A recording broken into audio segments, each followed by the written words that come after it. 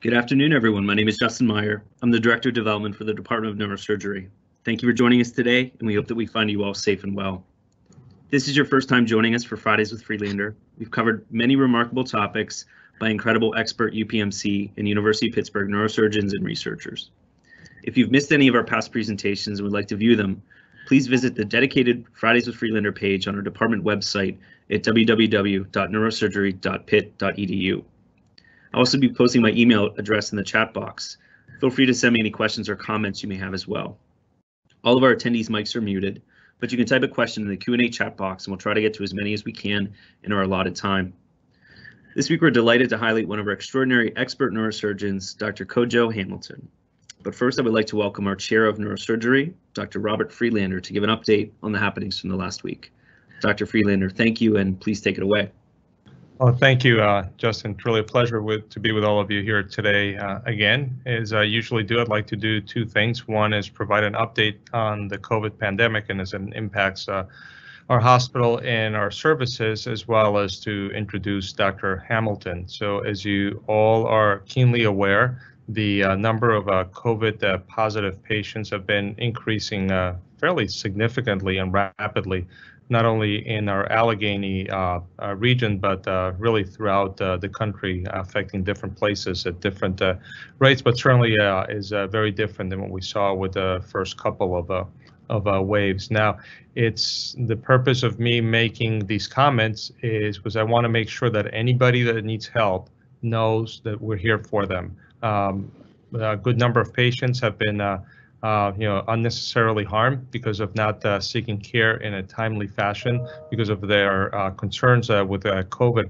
Our hospitals are extremely safe. The protocols that have been instituted, both from the cleaning protocols to screening everybody that comes in, everybody's wearing a mask, everybody's temperature gets checked, and our hospitals are extremely safe, and I feel very, very safe coming here and going back home is an example. So again, I urge anybody that needs care not to delay the care. In addition, we've aggressively instituted the use of telemedicine, which again allows for us to evaluate our patients with them not having to come here. Is obviously safer for them not to come here at all, but also very, very easy. You don't have to get in a car, you don't have to park, and all of that. So all of our neurosurgeons are doing virtual visits and obviously as necessary in-person visits. So again, I urge anybody that needs care not to hesitate to reach out to us. That's very, very important. Now to our main feature today. I'm really delighted to introduce my colleague and good friend, Dr. Kojo Hamilton. Dr. Hamilton's been with us for a number of years now. He initially trained at the University of Virginia and spent some time in Portland, Oregon, where he started his professional career. And then we were really, truly fortunate to recruit him here a number of years ago. I could say many, many positive things about Dr. Hamilton, but he has to give his talk. But the one that really stands out to me is what a trusted partner he is, both to his colleagues, the other faculty neurosurgeons, but really he's a role model for the residents. The residents really love him. They're crazy about him, and they seek him out. He's won the Teacher of the Year award, which again is something that our residents vote anonymously for, and he's a great person, great family person, amazing physician, and very, very talented. And I look forward to his presentation. Dr. Hamilton, please take it away. Thank you so much for your kind words, Dr. Freelander. And I really appreciate everybody tuning in. And this is something that we all look forward to, and it's an honor to be given an opportunity to present. Today's topic is really about patient satisfaction and the use of patient satisfaction as a determinant of the quality and effectiveness of surgery. My specialty involves a lot of lumbar spine surgery and also scoliosis surgery on an elective basis. And over time, most of my patients have been getting these surveys that seem to capture a broader outlook on how satisfied they are. And the question now is it a valid way or should I say valid proxy of actual healthcare outcomes. And really, it all began, I have nothing to disclose right now, but it all began because of an unsustainable problem, cost. This data looks more like a pandemic surge, and it's only cut off at 2008. This is over the last, beginning from 1998, when there was a surge in the cost of performing scoliosis surgery, lumbar spine surgery. And from 2008 upwards, it's skyrocketed, that the actual capture is over 100% from the early 90s. There hasn't been any revolutionary changes in what we do in terms of spine surgery, but what's contributed to this and why has now driven people to start looking, are patients really being served well? Are they being satisfied with the use of implants and the rising costs? So why is the cost a big issue now, particularly in healthcare and also in spine surgery? The reasons are many. Implants, the more technologically advanced implants, the more it costs to get them to development and also to sustain the rigorous testing, etc. And that adds to the cost. Also marketing, as this is the latest and greatest, and also the aging population needing these kind of surgeries, and also the implants, the techniques leading to better surgeries have improved costs. The last thing I want to talk about is collusion, which is the cost of these implants within a small restricted company could lead to a lot of price gouging. And that's one thing that I'm appreciative of UPMC in terms of getting the cost down. So some of the cost reduction buzzwords that were used that you come across will be, is this creating value? Is this a patient-centered outcome, particularly with satisfaction? Are you seeing improved outcomes? And is this the satisfaction related to payment specific, and does satisfaction lead to quality? These are all cost reduction buzzwords used both on the healthcare side globally and also with companies and also healthcare outcomes monitoring groups. It's become a proxy data used by the Centers for Medicare to gauge how well these spine surgeries are being done, because we don't really have a good amount of data to judge the quality. When you go into spine surgery, what are you really getting? How do you feel? This proxy data as to when this have you feel a survey of satisfaction is a cheap and common and is widely available. The other proxy data that they use is how long were you in the hospital? Did you get an infection? And so they also lump in your satisfaction, assuming that if you're satisfied with what you received and the healthcare that you received, it must be good. But the real problem is the patient satisfaction a good proxy to determine how well your surgery was, how your long-term outcome is going to be? The question is it good proxy data, or is it only for short term? And now it's being used for not only just payment with a lot of insurance companies and also the Centers for Medicare, and it's also used for the analysis of the outcomes based on how the hospital is performing. So why is that? Really, it boils down to the healthcare reform.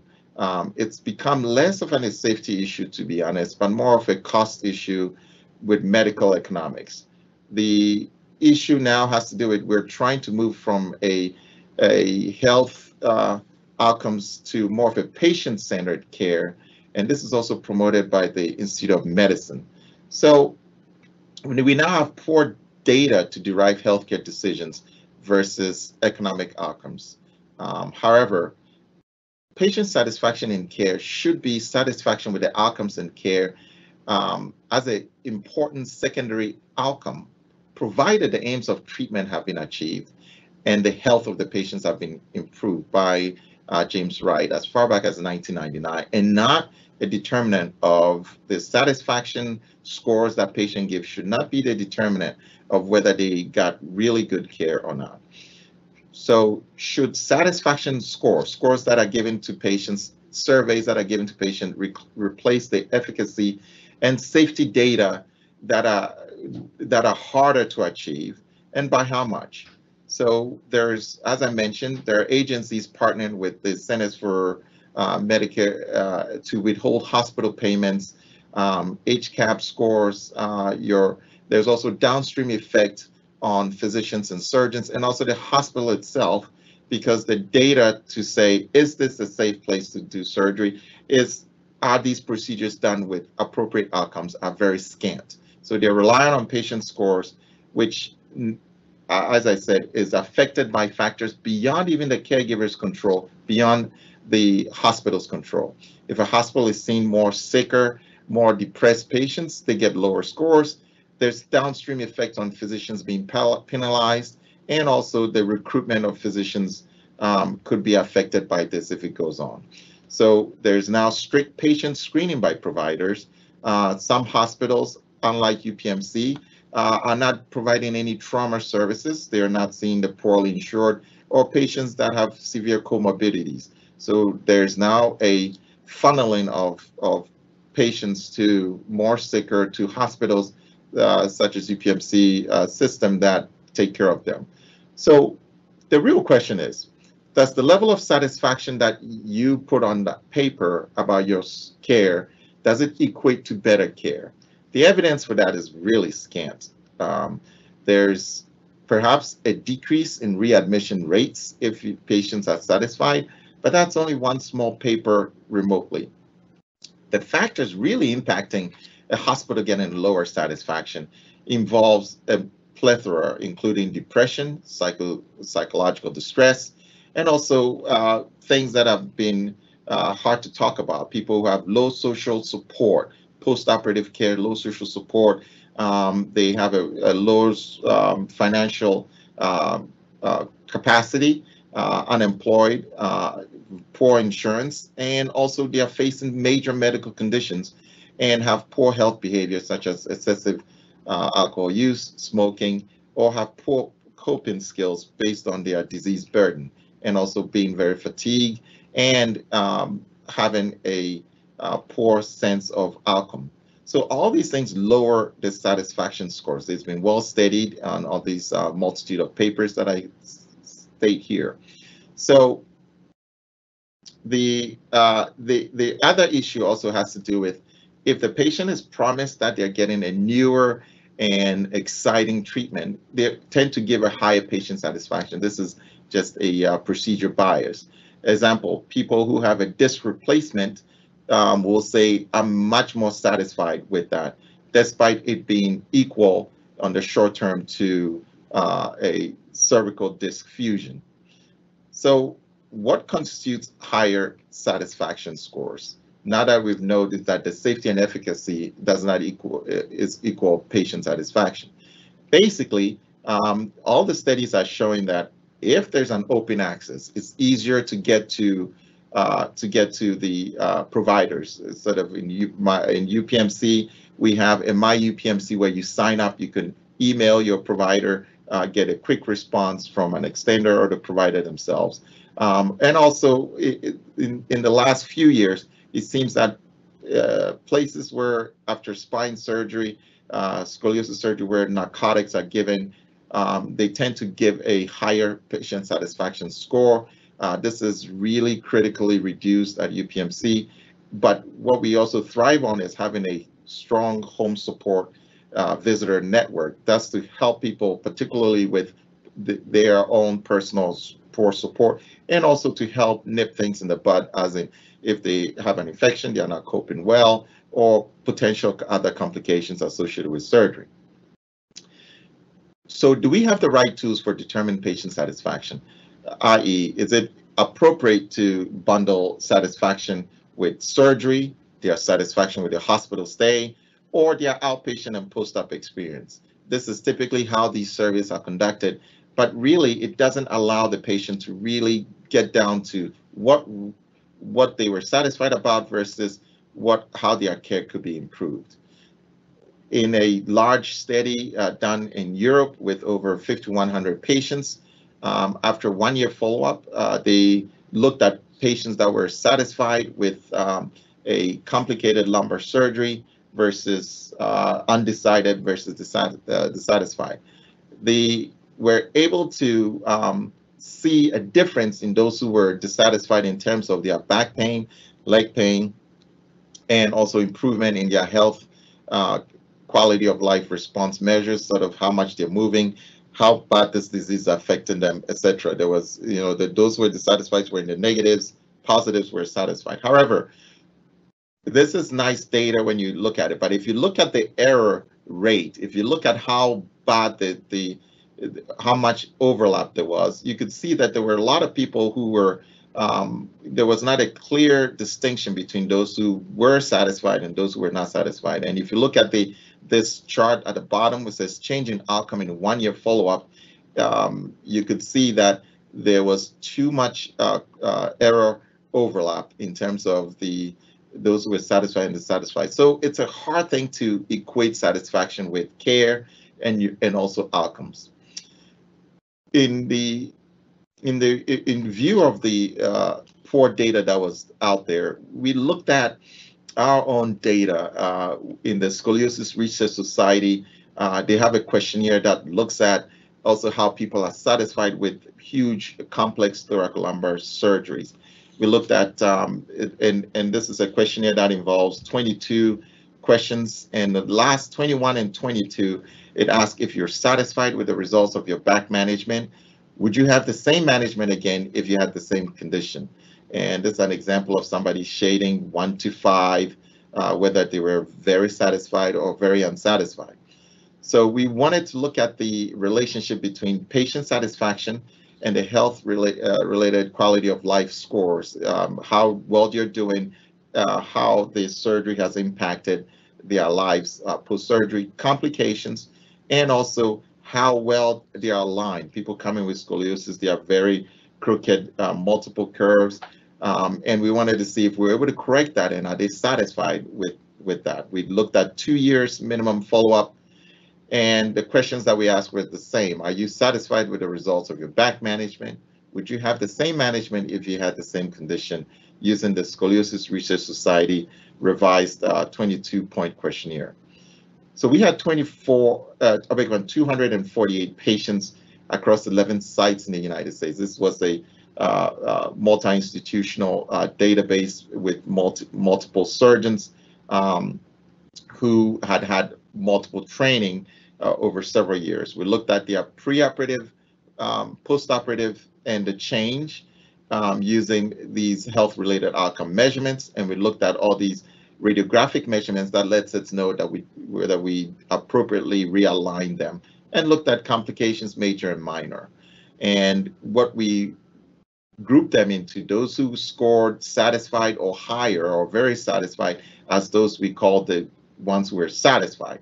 Anybody who had less than 4, we consider them, not satisfied, i.e. those who were neither satisfied or unsatisfied, we group them as the same as those who were unsatisfied or very unsatisfied. So we wanted to see if there was any correlation between those who had a good clinical outcome with satisfaction, in particular those who had complications, just to see if we can validate whether the patient themselves, based on how they did, could equate to a safety and efficacious outcome. And what we found that when compared to those who were least satisfied, the highly satisfied patients, they demonstrated a greater improvement in the final patient outcomes score. However, that was from the initial point, but at 2 years, it was hard to determine. And we were wondering whether it was because we had a long-term follow-up with these patients and they sort of had bonded with the surgeon and they seemed to be doing okay, but they still they had a post-procedure bias, as in, well, it must be feeling good, this must have gone well. What we found was that even when they had a major or minor complication, so long as they continued to improve, it had no effect on their satisfaction. And the way in which they were aligned bore no measure, or should I say no correlation to the whether they were satisfied or not satisfied. So then we begin to comprehend and realize that although efforts are made to provide value to the patient based on how satisfied they are with their healthcare, there's very little evidence, even within our straight prospective database, to make that determination. So really it boils down that we cannot use satisfaction as a proxy data of good healthcare. The appropriate thing that we have to consider, because of how difficult it is to assess or to tie patient satisfaction with appropriate healthcare, is to actually do the more expensive evaluation of how safe things are, how efficacious they are, and also to expand on continued and proper follow-up. It seems some patients I'll get a referral for and ask them how often did they see their surgeon with complication after. They said they never saw the surgeon, they barely saw the physician extender, and they were left to see their primary care doctor to follow up on complications or outcomes that were less than satisfactory.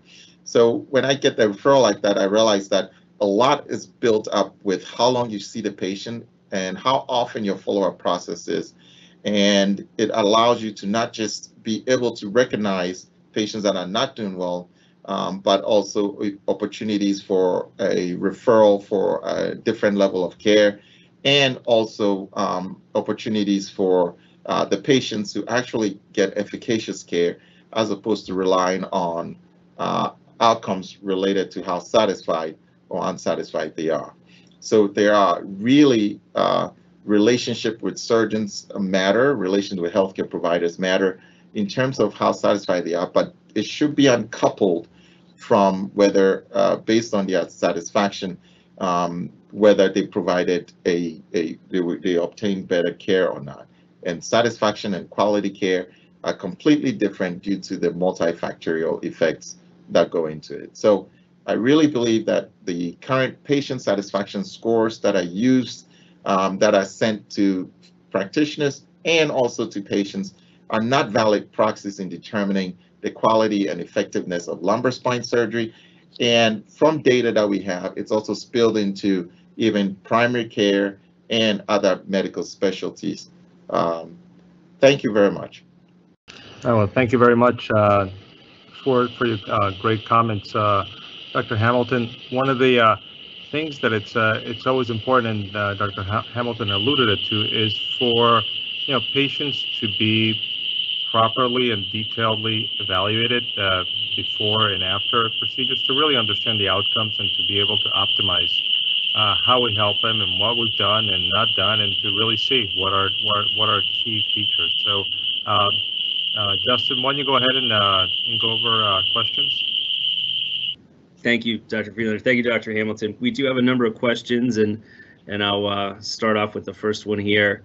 For Dr. Hamilton, what should patients consider when looking for and consulting with a spinal surgeon? That's a really good question, to be honest. Things that these days people focus on is what their online profile is about. But really, it has to do with the totality of the care. If some people are looking at, before they even see the spine surgeon these days, they may get to have to chat with a physician extender. And finally, if they're viewed as based on their imaging and referral, if it's something that can be handled that's at the expertise of the spine surgeon, I really think this is a commitment for long term. If the spine surgeon is going to take on your case, a confirmation that this is going to be a long-term solution, this is going to be a long-term relationship, is key. I think it's important that you know that this surgeon is going to literally not just operate on you, but literally have your back. Excellent. Thank you, Dr. Hamilton. How often are patients who are looking for surgical treatment actually would be better served by physical therapy or other treatments?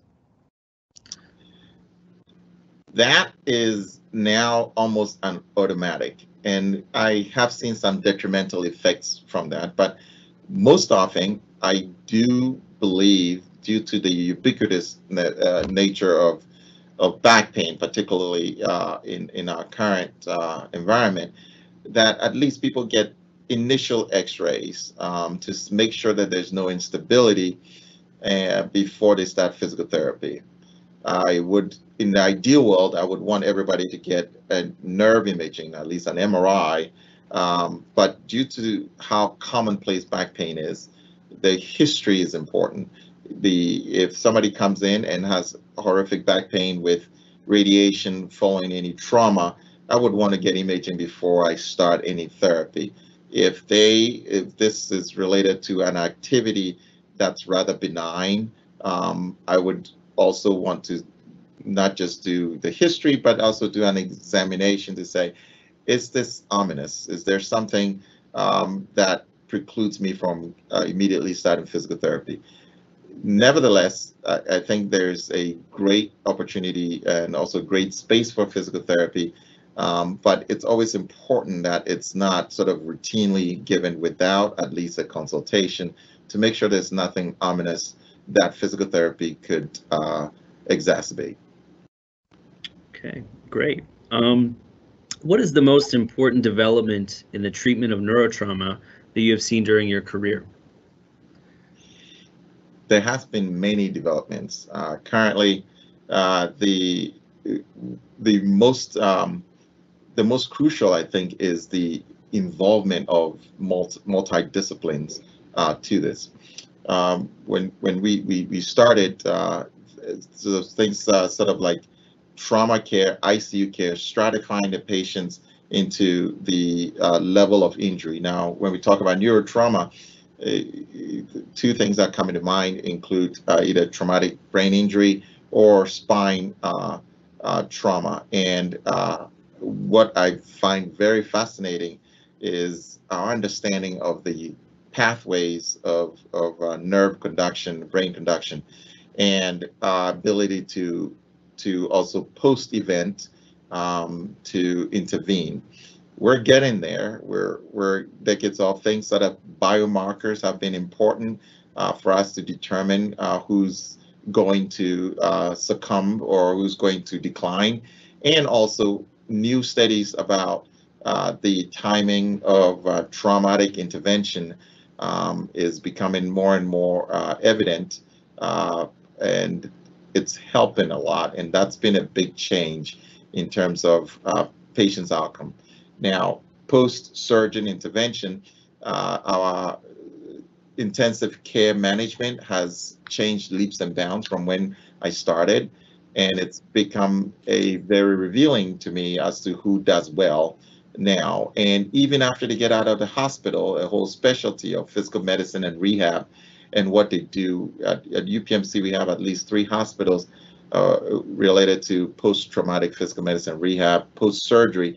2 of them that I visit routinely to see patients, and it's quite remarkable how things have changed in terms of the intensity of rehab and also how people do when I see them several weeks later. Very good, thank you. Is adult spine deformity more complicated than pediatric? Yes and no. Yes, because there's less flexibility in the adult spine. Things are more rigid and fixed, and there ends up being more decades of nerve compression, more decades of the spine having a deformity that's existed. And also now a large component of deformity includes people who've had prior surgery with some instability or worsening due to the bone age and also collapse. So it makes it a little harder because you have to take into consideration how long this has been going on, and with one fell swoop, you're realigning and changing everything, you could run into a lot of problems.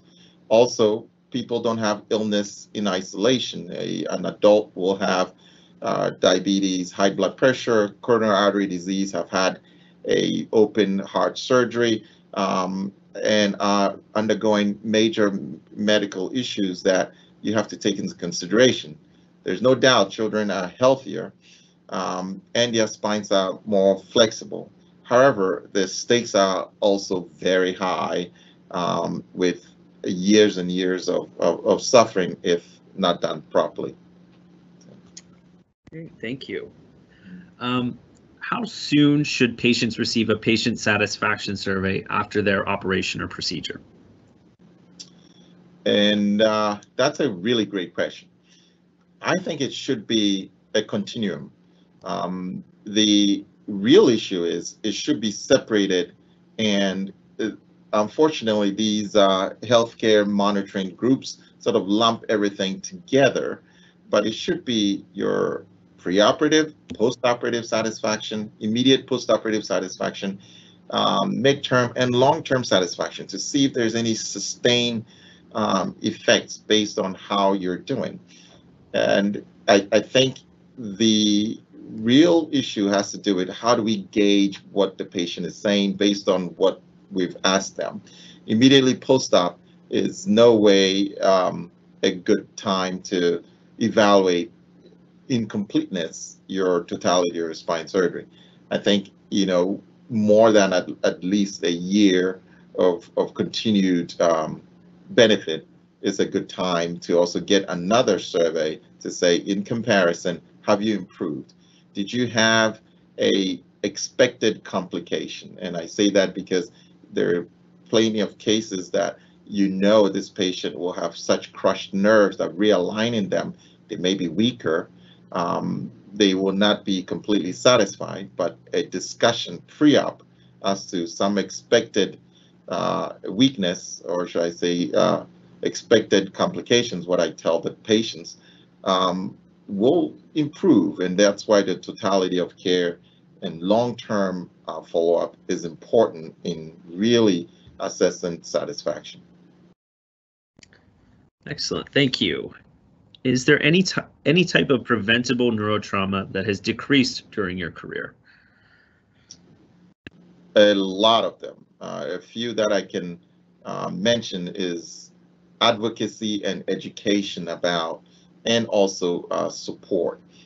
For example, in the beginning of my career, there's a procedure called a Schellberg, it's spelled with a K, that involves taking the front part of the skull off to allow the brain to expand after trauma. We rarely do that. We used to do that quite often because even though people wore their seatbelts, they still could overcome it without airbags into a very rigid steering column or wheel. Now with airbags being deployed, it's less and less. Secondly, we're only seeing that perhaps in people that are not really responsive to intensive care management, fluid diversion, and so on, particularly if they're an unrestrained device such as an ATV or motorcycle. So that's changed that I can remember. Also with spine surgery, with the advent of really amazing implants and also technological advancement, we've stopped putting people in traction for days, leading to a lot of medical comorbidities, blood clots, and also wound breakdowns, and potentially ruining the opportunities for recovery. So, early, within 24 hours of intervention has helped a lot. We have ability to stabilize the spine and decompress the spine rather quickly, and it's been rather remarkable. Very good, thank you. How do you deal with patient mental health issues with severe scoliosis or spine deformity? That's a great question. Scoliosis is not just a physical problem. Almost every outcome measure, almost any group that measures scoliosis outcomes has at least 3 or 4 mental questionnaires, or even a direct discussion on how this has affected everything for you in terms of not just appearance, but also relationships, ability to earn a living, and also to feel worthy, and also how it's actually exacerbated other mental health access disorders you may have. It's becoming very clear that if people and patients are comfortable in sharing that, it improves their outcomes tremendously.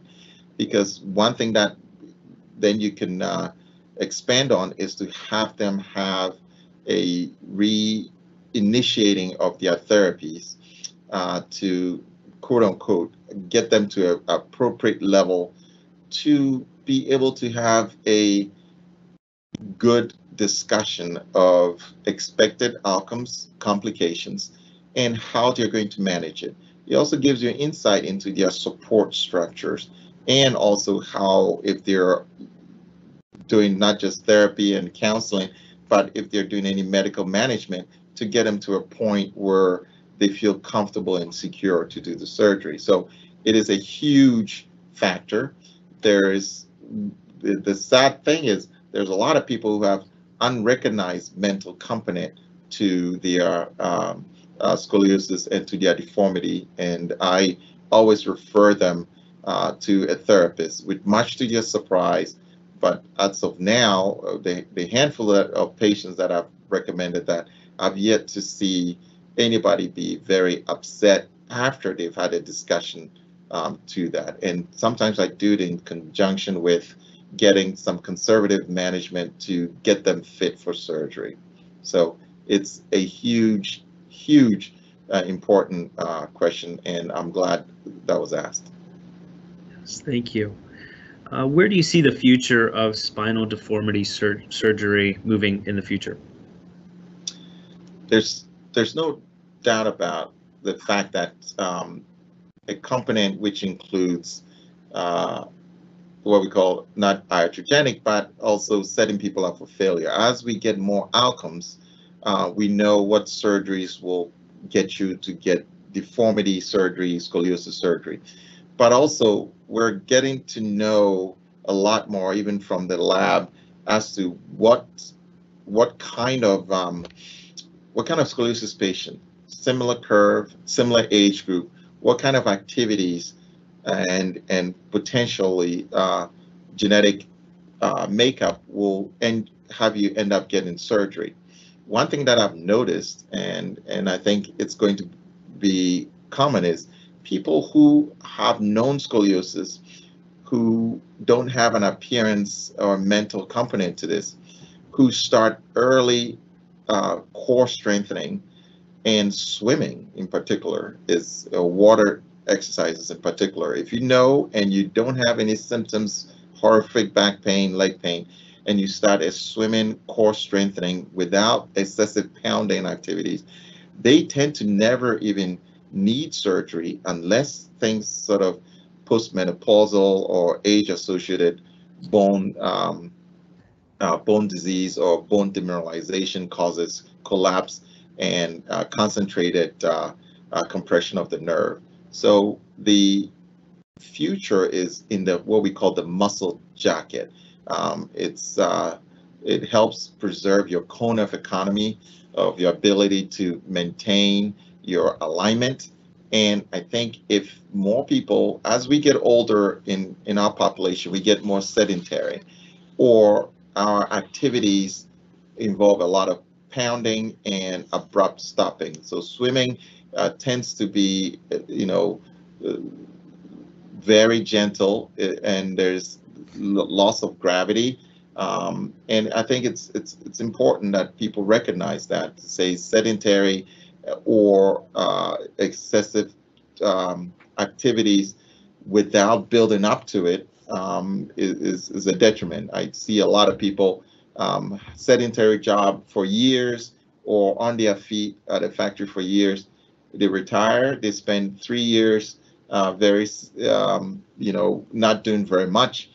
And then they pick up a sport of their youth and they have issues. So getting the body ready, it takes more stretches, more core strengthening, more training before you play your sport. I have patients that who haven't been operated on, who spend twice the time stretching pre and after activity before doing activities such as golfing or even walking. Excellent. Thank you so much. What is your philosophy on patient care? The biggest thing for me is the patient first, above all else. And it's not just your spine, it's everything else when they walk through the door. It's easy when we're pressed for time to say, well, I looked at the imaging and I listened to you, I don't see it. To say, what else is going on? And really it has to do with a whole patient approach to the spine, and to recognize that unless you're coming in an emergency room with serious issues, unless the exam, the history, the radiographic findings indicate something pressing that needs to be done, we have to try everything else before surgery. That's my philosophy. It's an excellent one. We have one more question for you, and I think it's a great one to sort of end our day on here. What is the most exciting thing about being a part of UPMC and Pitt as a neurosurgeon? I think that's very easy. It's really the nimbleness of a large institution and the cohesiveness of the healthcare providers here.